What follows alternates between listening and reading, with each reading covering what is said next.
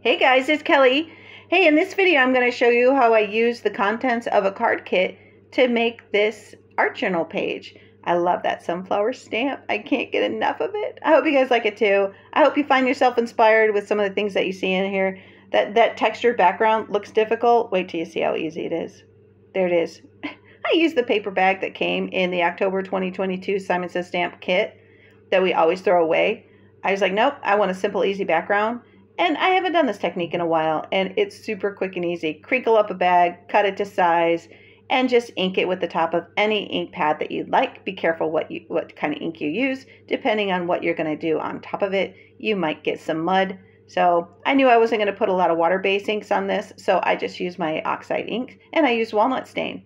And it gave me a nice, really earthy, organic look in the background for what I knew I was going to use, which was that sunflower.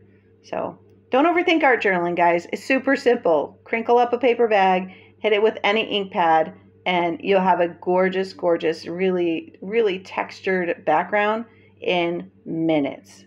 Took no time at all. So I dried it as well and glued it onto the paper that I'm going to use to add it to my mini art journal. And that stamp, you've probably recognized it if you watch any of my previous ones. That is the visual texture that I add for text in the background. It doesn't say anything. If it does, it's in a language I don't read, but it's not for the purpose of the message. It's for the purpose of the visual texture. And those are some go-to stamps that I have from Tim Holtz, and that's just in my stash. And I like to add that for visual texture in the background. And that stamp set from this kit is insanely gorgeous, but I am a sucker for a sunflower. If it's got sunflowers, I'm all in. I don't know why. I just love them. So, and this stamp is just breathtakingly beautiful and detailed. I'm so in love with it. And I can't wait to use the bigger version of it that comes in the kit.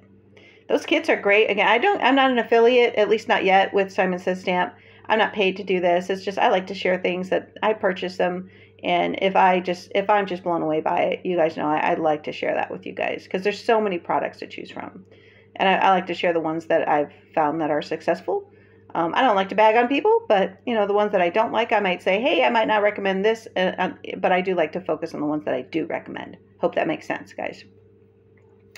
So I colored it with my markers, and it wound up just gorgeous in my opinion. I'm really happy with it.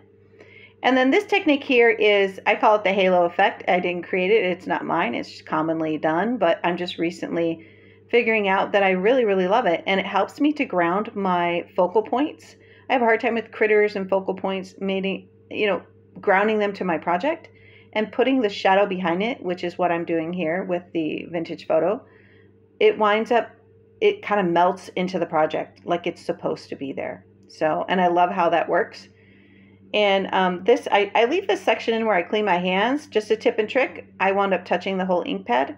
And if you use hand sanitizer right on it, it takes it right off immediately. So your hands don't get all crazy inky. So if you don't have hand sanitizer on your desk where you're working, get it, because I also use that to clean up my workspace, and it works like a charm, especially on the glass mat. It takes care of it instantly. So yeah, I'm doing what I usually do. I just use our archival ink, and it's the Black Soot archival ink, and I'm just hitting the outside of it just to bring your eye into that beautiful sunflower. And why I'm using the smaller ones, I don't know. They were there, and it was simple, so I just used them. Why not? Make it quick and easy. I didn't have a whole lot of time. I'm finding that when I'm in a hurry and I don't overthink it, I wind up with my most favorite pages. Go figure, right? So I'm using the vintage photo that was just left on that that sponge there, that ink applicator, whatever you want to call it. I'm just using the leftover just to kind of knock back the white from when I fussy cut that flower out. I am going to add some white splatters, but it was a little bit too white, so I needed it muted down. And that was just the ticket to have it kind of melt into the project and look like it was born there. So the sentiments, I went with something really simple and easy. These are nice and sticky. I think these are from Tim Holtz, and it's from a previous card kit that I've got. I'm still using card kits I got last year. I get so much value out of those. I highly recommend them. There's lots of card kits out there. The Simon Says Stamp one just happens to be my favorite. I don't get it every single month. And I love that they let you look at it before you go and figure it out, but before you go and just buy it randomly. I don't get every month. Some of them have got things that would be duplicates or triplicates for me.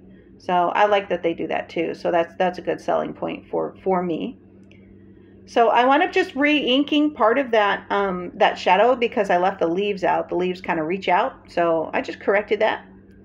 And then I got my sentiment down there. It just says a smile and joy today. I always like to put some kind of uplifting sentiment on there because I go back and look at these for inspiration later.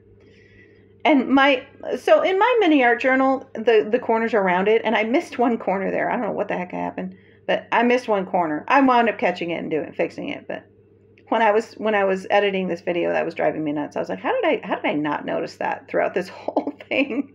Kind of funny. So I just put some white paint down, guys, added some water to it, and did some splatters. I do like that. You can do white or black, whatever you'd like. I have a lot of black here, and it would have worked either way. But since you can still see little bits of the fussy cutting around the flower, white I thought would work better. You can barely see it in the video, but when you see this in real life, it really is beautiful. And it looks so complicated. And it is not. It's so simple. There's nothing complicated about it at all. So, and it literally took me maybe about tops 20 minutes, if even that, it took me no time to do this. And I absolutely love how it turned out. And again, I hope you guys do too. So I wanted to make it just a little bit darker along the outside. And then, because I finally got my corner rounder out, and I had to re-ink what I cut off.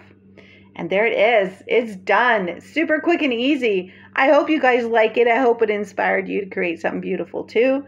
And there is a lot more to come. Don't forget to like, comment, and share. Thanks, guys.